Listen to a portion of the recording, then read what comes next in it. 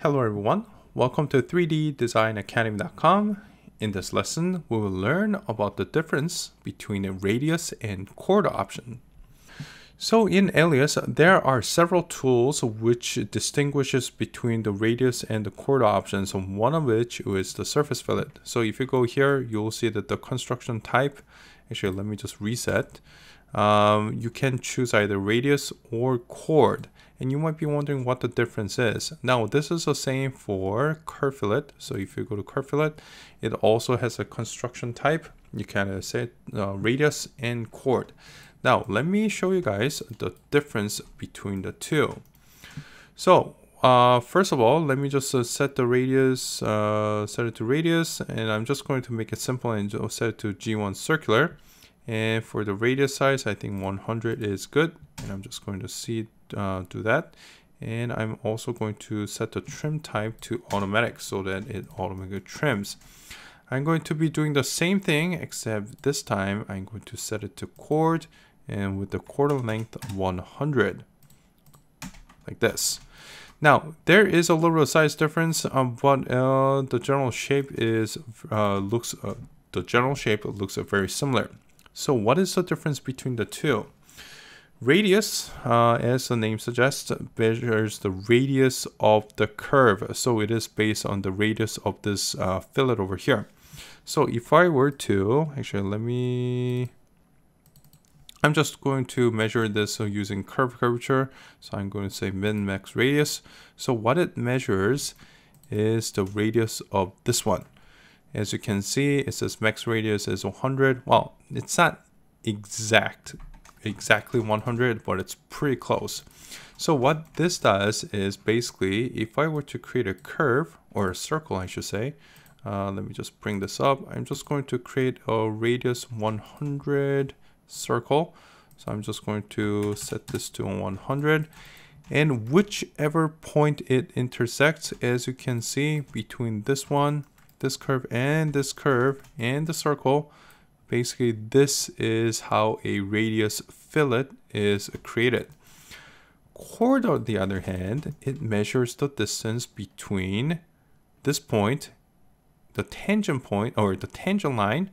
Well, if it was a 3D object, it would be called a tangent line. I don't know what it's called over here, but basically it measures the distance between the beginning of the fillet and the end of the fillet.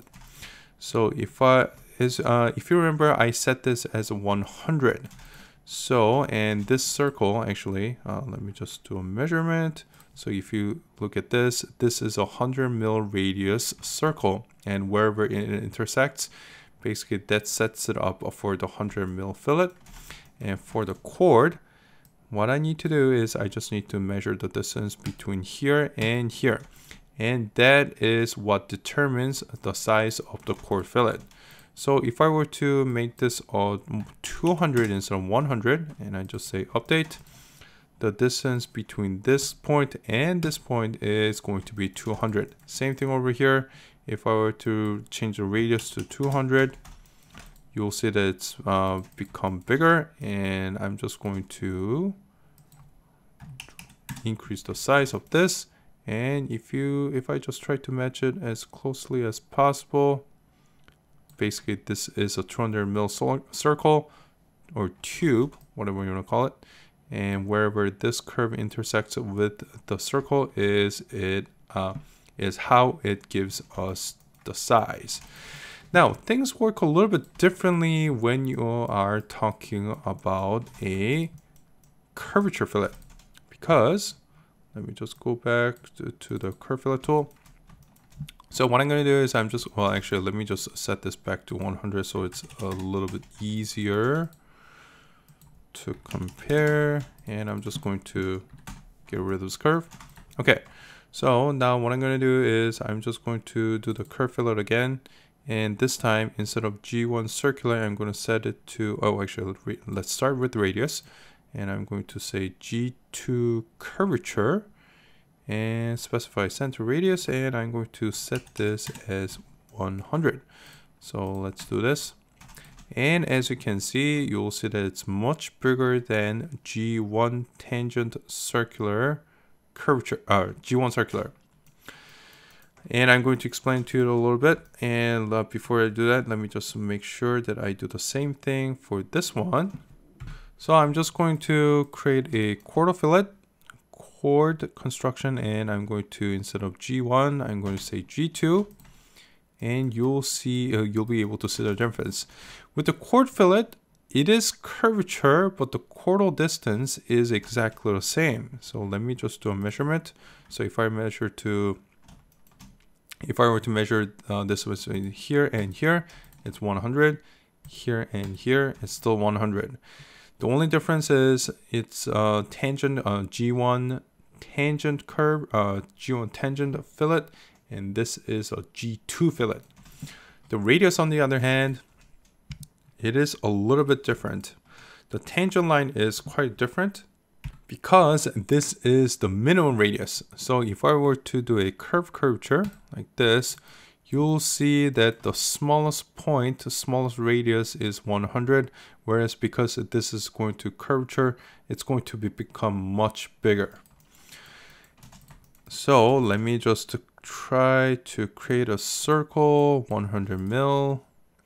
Now, when it comes to curvature and radius, the radius fillet, I guess it's sort of pointless because what it's trying to do is just at the center, the smallest point is going to 100 mils. But because it is curvature, basically the radius, the radius size is going to become much larger as it tries to connect curvature to this curve over here.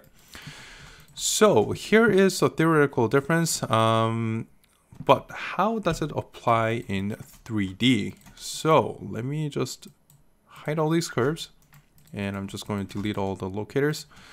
So here is a more practical difference. Now that we've gone through the theoretical part of it, let's go through the more practical application difference between the two. So as I said before, basically with the radius option, basically it's trying to create a tube that is 100 mils. So let me just do that. So I'm going to say G1 circular radius 100 mils, and tube, and wherever it intersects is where it's going to create a tangent line. So let's go ahead and create a fillet. So I'm just going to say edge align and edge align. You'll see that the fillet has a little bit of cone shape, and the reason why is because let's see if I can just extract the curves to make so that it's a little bit easier to see. Okay, so we got the two curves over here, and I'm still going to create a 100 mil curve over here. Now the reason why it's coning is because if I just do this, you'll see that it